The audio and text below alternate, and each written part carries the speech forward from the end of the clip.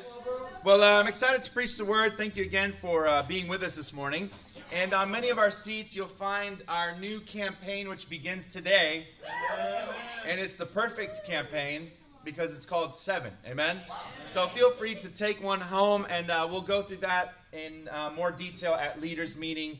If you're a member of the church, it's going to be very exciting. It's very straightforward, and there's lots of tools and resources. It's not a campaign that will last for a week or two, but rather something that we'll be working on really over the period of our lives. Amen?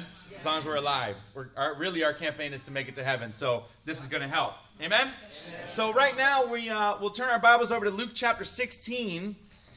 And we're in Luke 16 and Luke 17. We've been going through the book of Luke. Now, if today's sermon, if it hits you, if it convicts you, if it makes you feel all sorts of something, that's good, and that's from God. Amen. I didn't plan today to be at Luke 16 and Luke 17. That was God's plan. Amen? Amen. And the title of the lesson is The Values of God. What is God value? What's his value system? How does he determine value? Luke 16 in verse 1. It says, Jesus told his disciples, there was a rich man whose manager was accused of wasting his possessions. So he called him in and asked him, what is this I hear about you? Give an account of your management, because you cannot be manager any longer. The manager said to himself, what shall I do now? My master's taking away my job. I'm not strong enough to dig, and I'm ashamed to beg.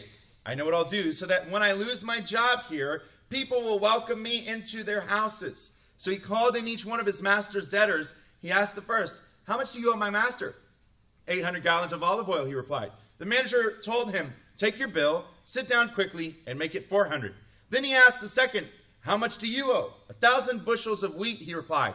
He told him, take your bill and make it 800. The master commended the dishonest manager because he had acted shrewdly.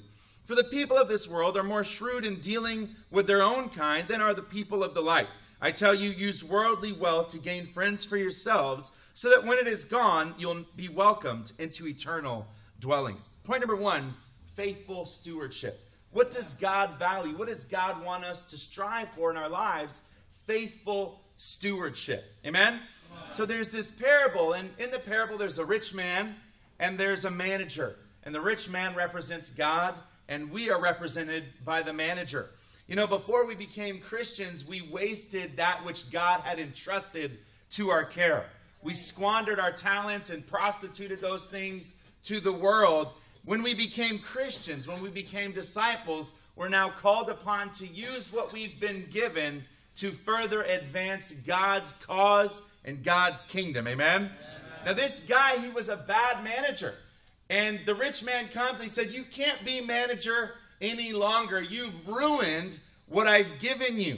But then what he does is he goes out. He says, well, I'm too old to get a new job. I'm too ashamed to beg. So I know what I'll do. I'll change the accounts of my clients. So he calls in his clients. He says, hey, here's what you should do. How much do you owe my master? He says, well, the one guy, it's this amount. He says, well, have it. Lower it by half the amount. 50% reduction. I mean, anybody got any debt? Yeah. How would you feel if I lowered it by 50% today? Would that encourage you? $30,000 in student loans, make it 15. I mean, that's quite generous. He calls in another guy and lowers it even further. And then he's commended by his master. This is kind of a confusing parable, but it's actually one of the most important parables for us to understand. What's the point? It says this guy used what he had at his disposal to make for himself friends. He says, after I've lost my job, I'm going to come back. And, I'm going to expect something in return. And when I knock on your door and you forget what I look like, remember when I halved or when I reduced your debt.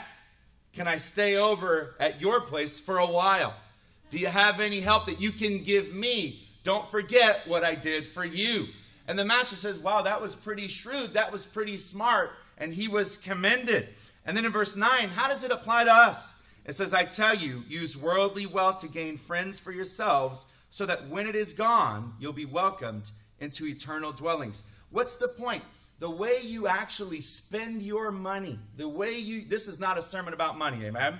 I just want to preface it. Jesus is talking right here. We're just relaying what Jesus is saying. The way you use what God has given you, and here it does zero in on your resources, your finances, determines where you end after you die.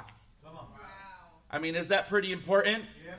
Where you end up after this life expires for you, where will you be when you die? Where will you spend your eternity?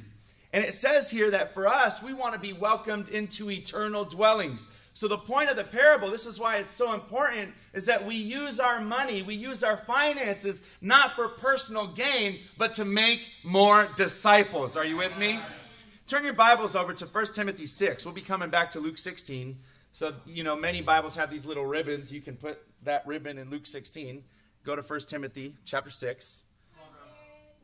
And we're going to read a scripture here that's often been misquoted, but I think it's very important. 1 Timothy chapter 6, verse 3. It says, if anyone teaches false doctrines and does not agree to the sound instruction of our Lord Jesus Christ and to godly teaching, he is conceited and understands nothing. This is very important. The Bible says if you believe in a false doctrine, if you believe in a false teaching, even if that variance or that falsehood or that lie is slight, even if you're 99% accurate and 1% off, it's not like, oh, that's okay, that's acceptable. The Bible says that you're conceited and that you understand nothing.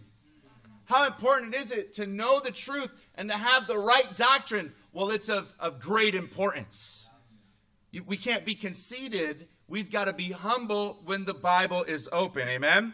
It goes on, and it says that in verse 4, he has an unhealthy interest. These are false teachers in controversies and quarrels about words that result in envy, strife, malicious talk, evil suspicions, and constant friction between men of corrupt mind who have been robbed of the truth and who think that godliness is a means of financial gain.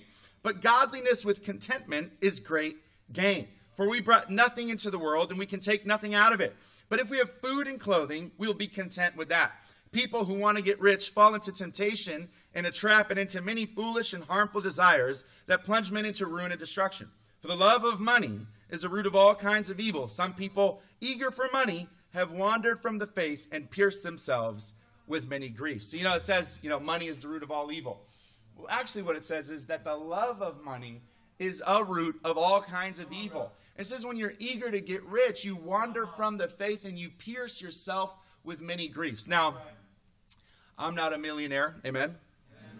And I never will be. I am not going to inherit $1 million. My mom and dad are right there, amen? Is there a secret $1 million I don't know about? Okay, there's not a secret $1 million I don't know about. Okay, most of us are not. So most of us were not born what America would consider to be wealthy, okay? Most of us are not hedge fund, we weren't born with a silver spoon in our mouth, comparatively speaking, in America. It says those that want to get rich. There are those that are born rich, okay? Maybe you just are inherently rich and, there's just lots and lots and lots of money in your family, which is not a sin. Those of us that were not born that way, it says when you're eager to get rich, you'll wander from the faith and you'll pierce yourself with many griefs. Now, here's the reality, okay? I am a full-time minister for the Lord, amen? Before I was a full-time minister for the Lord, I was a full-time disciple for the Lord that had a job, amen? Now, I still have a job, but I had a secular job, and I had to, essentially go punch a clock and receive and collect a check and pay my bills and everything like that. But I was so committed and so devoted, and I was so eager to do as much as I could for God. I believed that I was called by God, and then I was trained in the ministry so that I could be full-time and do it full-time. Now, here's a reality. I'm not in it for the money, because there just isn't a whole lot of it, amen? Now, I say, well, if I wasn't in the ministry, I'm glad I'm in the ministry. I'm glad I don't have a lot of money, because if I weren't, even as a disciple, I could be drawn away by the temptation, eager to get rich. Now I could make $1 million. Again, this sermon is not about money. It's about your heart. Jesus talked a lot about money, and he was addressing the core issue, your heart. And if you're upset with a sermon about money, it's because you love money, amen? So this is all about what the scriptures are teaching. I could want to go make $1 million. And you know what? I'm pretty ambitious. I probably could. But what would I lose in that process? So much. I'd lose my relationship with God. I'd lose my faith. I'd be pierced with many griefs. You lose your family. You lose joy. You lose time. And at the end of your life, you can have a lot of money and look back and have nothing else of value in your life. It says you wander from the truth. It's the root of all kinds of evil. This eagerness to get rich will destroy your life. Look further in chapter 6 of 1 Timothy, verse 17. Command those who are rich. You see, it's not a sin to be rich. Amen. In this present world, not to be arrogant, nor to put their hope in wealth, which is so uncertain, but to put their hope in God, who richly provides us with everything for our enjoyment. Command them to do good, to be rich in good deeds, and to be generous and willing to share. In this way, they'll lay up treasure for themselves as a firm foundation for the coming age, so that they may take hold of life that is truly life. It says here that those that are rich should be generous, that they should not put their hope in wealth, which is so uncertain. You know, it's very interesting. Anybody got a dollar bill? Yeah. Do you have one? Can I see it? Oh, wow.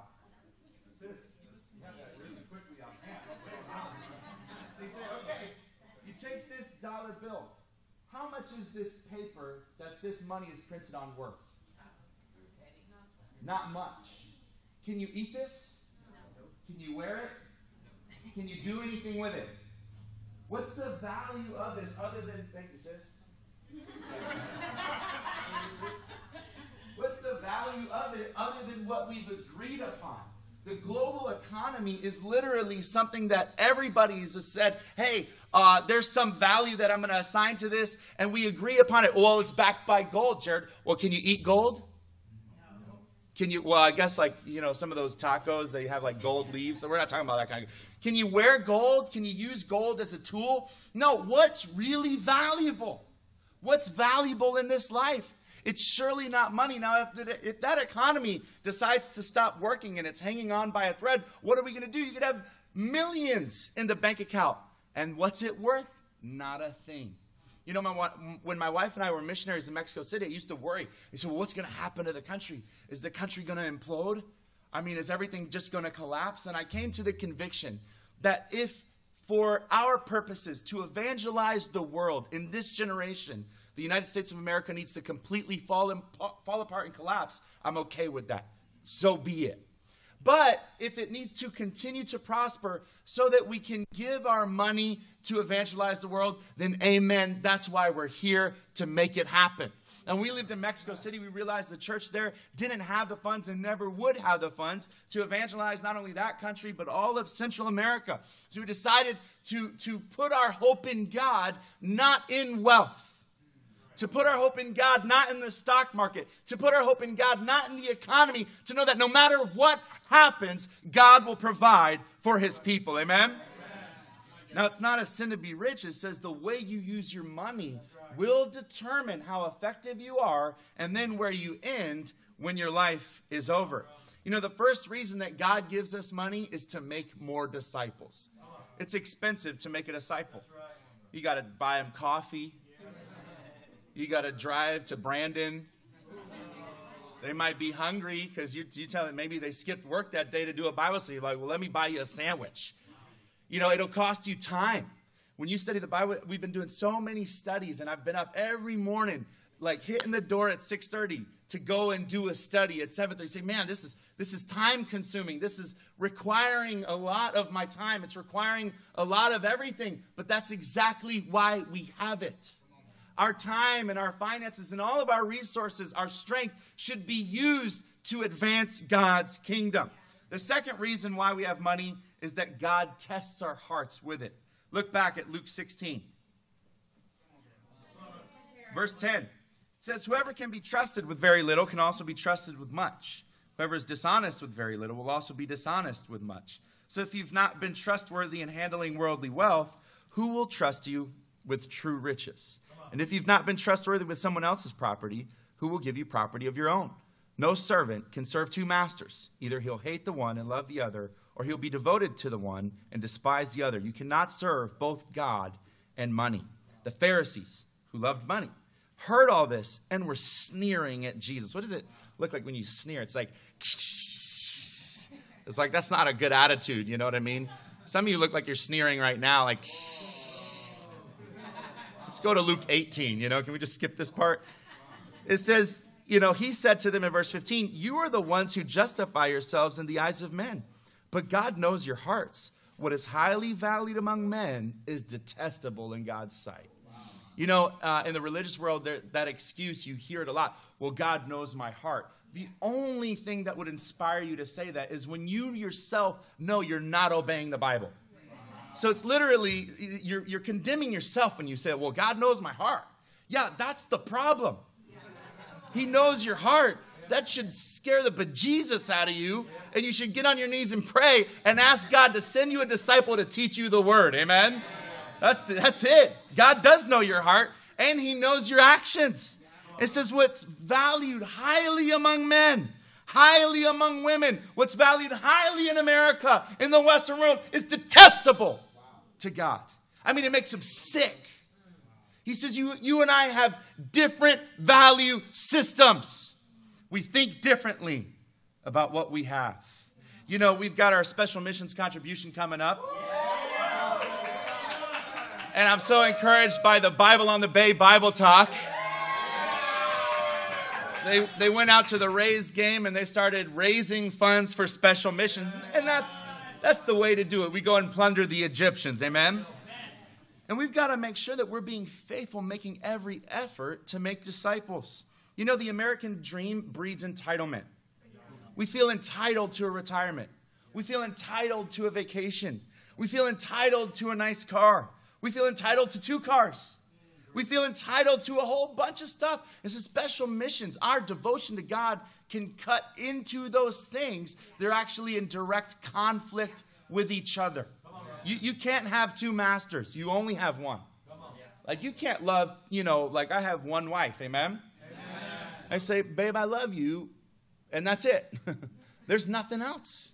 See, you can't have a divided heart. And God expects your entire heart, your whole being. You cannot serve both money and God. How faithful are you as a steward of God's money? The things that God gives you are not your own, but they really belong to him. He's given you those things to test your heart. Even Deuteronomy chapter 8. Let's go there. It's in the Old Testament, amen? Deuteronomy chapter 8. This is just too good of a passage to simply refer to. And it says in verse 10, when you've eaten and are satisfied. So, okay, what are we talking about here? The Jews had been freed from Egypt. Similar to when before we were Christians, we were freed from our slavery to sin and we were saved. It says, after that's happened, when you've eaten and are satisfied, praise the Lord your God for the good land he has given you. Be careful that you do not forget the Lord your God, failing to observe his commands, his laws, and his decrees that I'm giving you this day. Otherwise, when you eat and are satisfied, when you build fine houses and settle down, and when your herds and flocks grow large and your silver and gold increase and all you have is multiplied, then your heart will become proud and you'll forget the Lord your God, who brought you out of Egypt, out of the land of slavery. He led you through the vast and dreadful desert, that thirsty and waterless land with its venomous snakes and scorpions. He brought you water out of a hard rock. He gave you manna to eat in the desert, something your fathers had never known, to humble and to test you, so that in the end it might go well with you.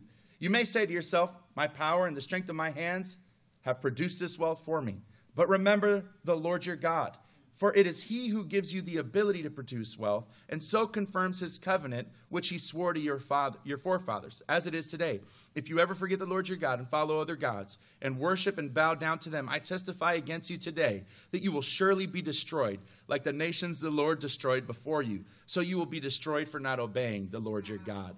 The Bible says that you must remember when you were young and when you were freed from your slavery. You remember when you first became a disciple? Yeah. And you were just so excited. You didn't care about anything. I mean, you were just so filled with gratitude because you were a slave. Then you were set free. And all that mattered was your freedom. But then after you've eaten and are satisfied, after it's been a bit of time and maybe you've gotten yourself a boyfriend or a girlfriend. Woo! Yeah!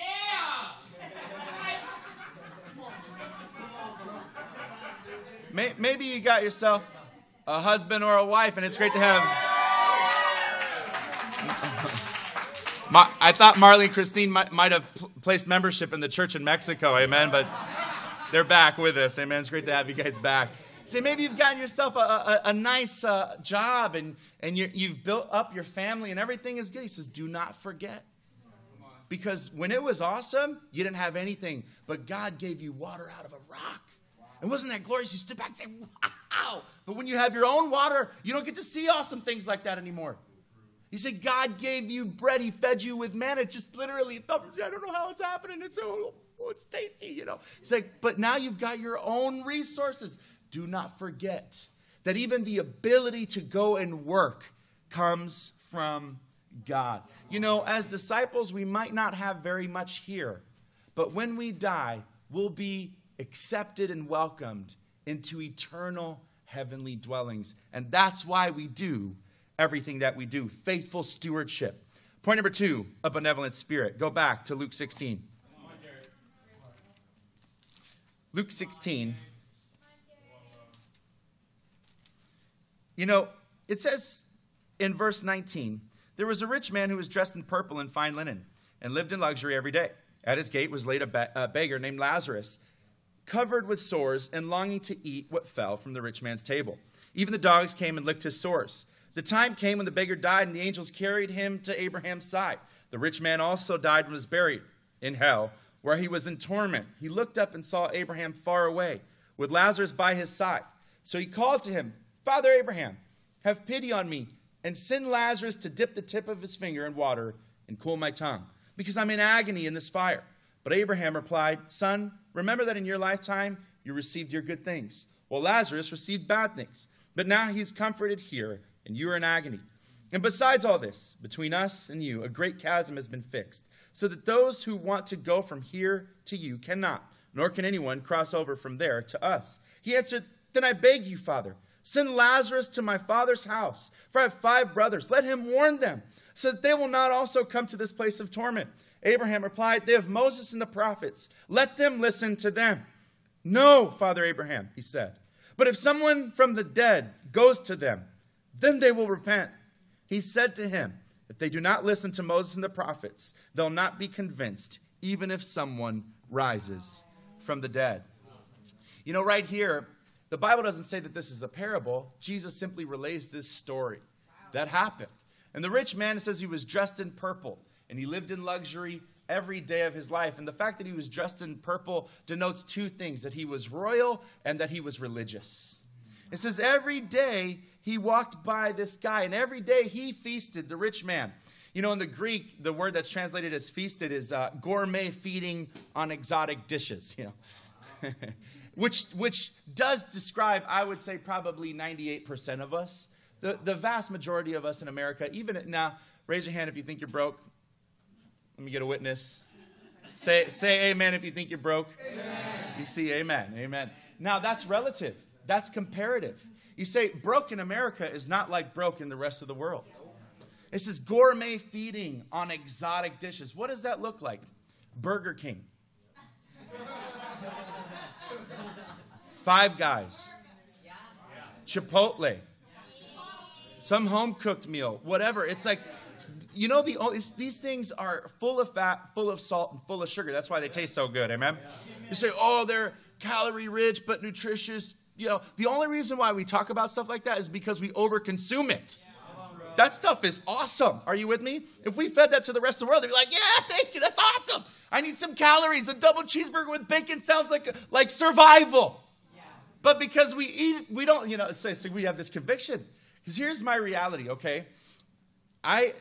Sadly, it's sad to say, and I don't think I'm alone, I don't eat to live. I live to eat. Eating is become entertainment. I'm bored. Go eat.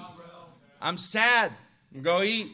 I'm happy. Twisty treat. You know what I mean? It's like it's become celebratory. It's ridiculous. I went to Twisty Treat last week. They gave me an affogato. I don't know. I didn't ask for it. They just gave it. I'm just kidding.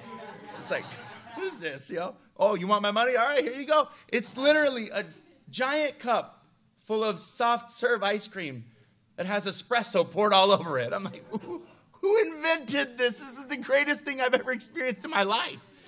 That is not sin. Amen? To overconsume it may be, but it's not bad to eat those things. But you say, okay, well, what's the issue? The gourmet feeding on exotic. He ate awesome every day. And he walked by Lazarus time and time again, who had nothing. And you know, Lazarus, his name in the Latin version is Eleazar, which means God is my help. So Lazarus was reliant totally on God to survive. And he ate the scraps that fell from the rich man's table. He was desperate. Now, they both died. The rich man's in hell. Lazarus is in paradise. And you know, obviously this deals with greed, but there's a deeper issue at hand.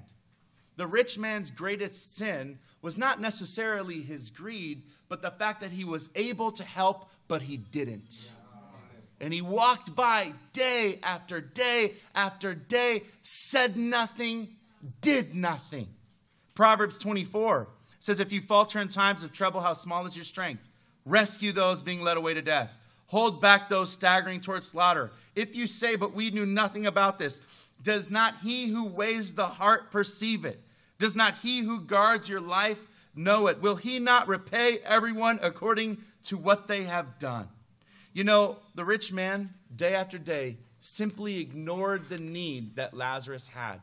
And we can be like that. Now, as disciples, we got to understand that our greatest sin is not necessarily what we do, but oftentimes what we don't do. Consider, for example, the great characters of the Old Testament. Noah was a drunkard, yet the Bible says he was righteous. Abraham sold his wife out, not once, twice, yet he's the father of faith for 3 religions. Gideon had next to no faith, yet God used him to conquer a nation. David was an adulterer and a murderer, yet he was a man after God's own heart. Our greatest sin is not always what we do, but what we omit, what we don't do. Do you accept that your neighbor is not right with God and you don't act? Do you accept that your family is not right with God and you're not willing to rock the boat and make things uncomfortable to help them to see the truth? You know, if you've accepted these things, you are that rich person. You're that rich man. You live in the luxuries of God every day. We have a gourmet feast every Sunday, amen? And every other Wednesday night, you know, we get together. The guys get together on one Wednesday. The sisters are getting together this Wednesday. And we have Bible talk. You have all these ways of being nourished spiritually. Our job is not to live in that luxury alone, but to get as many people to come as possible. We are simply beggars that have found bread, trying to show other beggars where the bread is. Can I get an amen? Amen. You know, it's absolute torture to be in hell. One of the greatest lies that the Christian world has propagated, let's call it not Christianity but churchianity, is that hell is just this temporary place. And you go there, and then after you're there for a bit, you just kind of stop existing. But the reality is that hell is eternal, and it's full of fire. It's the lake of burning sulfur. If you take the fire out of hell, if you take the sting out of death, the punishment out of disobedience, you then empty the cross of its power. So if hell isn't that bad, well, heaven must not be that good. So why not just keep doing what you're doing? It's a lie from Satan. You know, when we come to church, our value system starts to change. When we study the Bible, there's a paradigm shift that starts to happen, and that can kind of rock your world, but you need it, amen, and so do I. On April 14th in 1912 at 10 p.m., the Titanic crashed into a huge iceberg. And there's a woman, the story goes that she had a few minutes to run back to her room and gather some possessions and some things that she considered to be of value. So she bolts past the casino and all of the cash boxes that had been totally vacated. Once the ship started to go down, she went to her room, and the only thing she grabbed was 3 oranges for survival. You see, these super wealthy people who had all this stuff, when the Titanic was sinking, none of it mattered. And the only thing that mattered was survival. When you're facing death, your value system starts to change. And you know, this rich guy, when he's in hell after his death, his value system changes. He now values what God values. He said, will you send somebody, please, to preach to my family? I don't want them to come and be where I am. He says, well, send Lazarus, because if Lazarus goes, they'll listen. He's risen from the dead. Of course they'll listen. And Abraham says, if they don't listen to the word of God, they'll not listen even if somebody rises from the dead. And of course, that's an allusion to Jesus Christ. You know, the most powerful thing we have in the world is the word of God. The Old Testament calls it a hammer. The New Testament calls it a sword. You know, what's so incredible is that some of us, when we study the Bible, we're kind of like, we're just pagans, you know. We're just in a lot of sin. And we need a hammer to deal with us, don't we? Amen? You say, I needed a hammer. I was just like, just hit me, man, you know. Corey needed a hammer. I mean, he just needed, like, guy was in sin. He needed to get hit. But you say when you're religious, you need something a bit more precise, a bit more cutting. You need that sword to deal with you. To teach us, to give us perspective that our greatest sin is not always what we do, but oftentimes what we don't do. Point number 3, a grateful heart. Go to Luke 17, verse 11. Now on his way to Jerusalem, Jesus traveled along the border between Samaria and Galilee. As he was going into a village, 10 men who had leprosy met him. They stood at a distance and called out in a loud voice, Jesus, Master, have pity on us. When he saw them, he said, go show yourselves to the priests. And as they went, they were cleansed. One of them, when he saw he was healed, came back, praising God in a loud voice. He threw himself at Jesus' feet and thanked him. And he was a Samaritan. Jesus asked, were not all 10 cleansed? Where are the other 9? Was no one found to return and give praise to God except this foreigner? Then he said to him, rise and go. Your faith has made you well. You know, leprosy is an intense disease.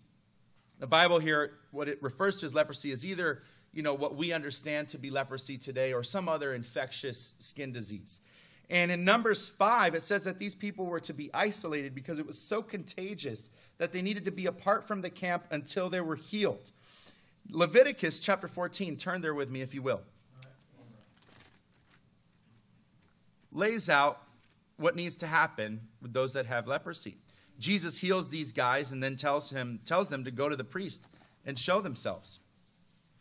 In Leviticus chapter 14, verse 1, it says, the Lord said to Moses, these are the regulations for the diseased person at the time of his ceremonial cleansing. When he is brought to the priest is to go outside the camp and examine him.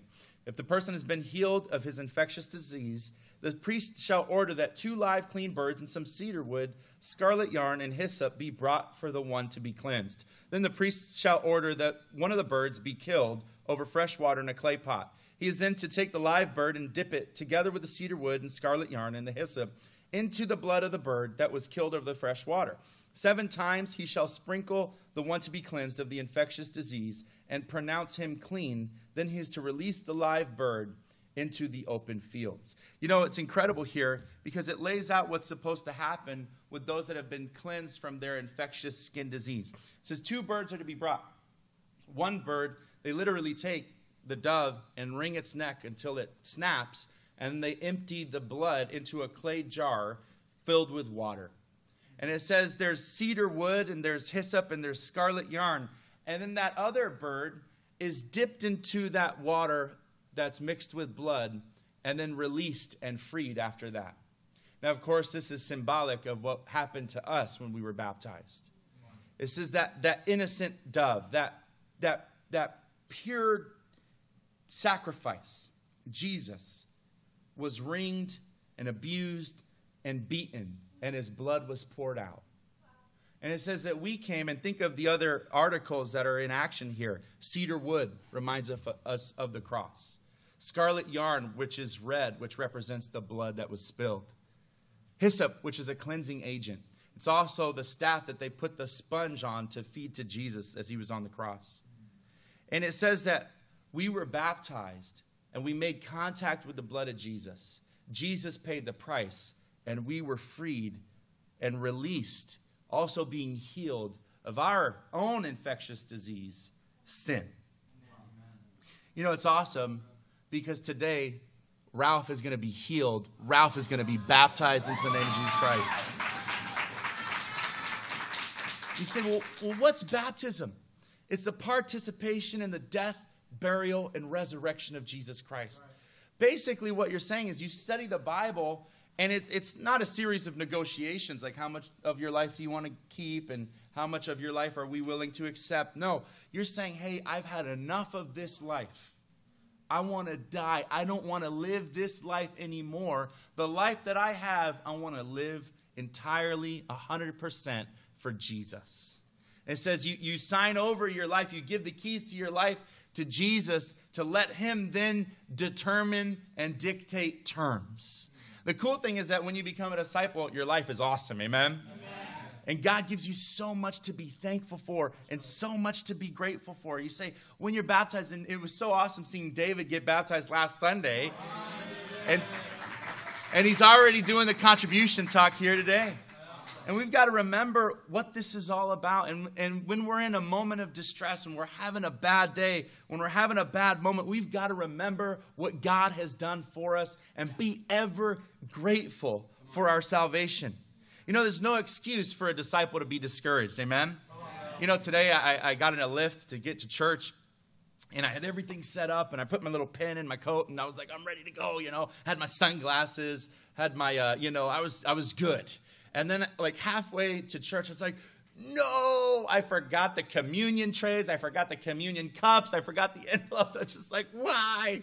There's always something. It's like, well, this is silly. I mean, at the end of the day, amen, if I have to turn around and go get it, I'll get it. And thanks be to God, my wife brought all that stuff, amen. I say there's no reason for us to be discouraged, but it's insignificant things that oftentimes can throw us for a loop. I mean, we can spend years in bitterness, decades. We can waste so much time thinking about how bad life has been and how things have gone wrong, while in reality you've forgotten that you've been saved. Amen? When you lose your gratitude for your salvation, you lose your motivation. And it's time for us to remember. And it's time for us to recall the values of God and to know what the values of God are. Faithful stewardship, a benevolent spirit, and a grateful heart. Amen? To God be the glory.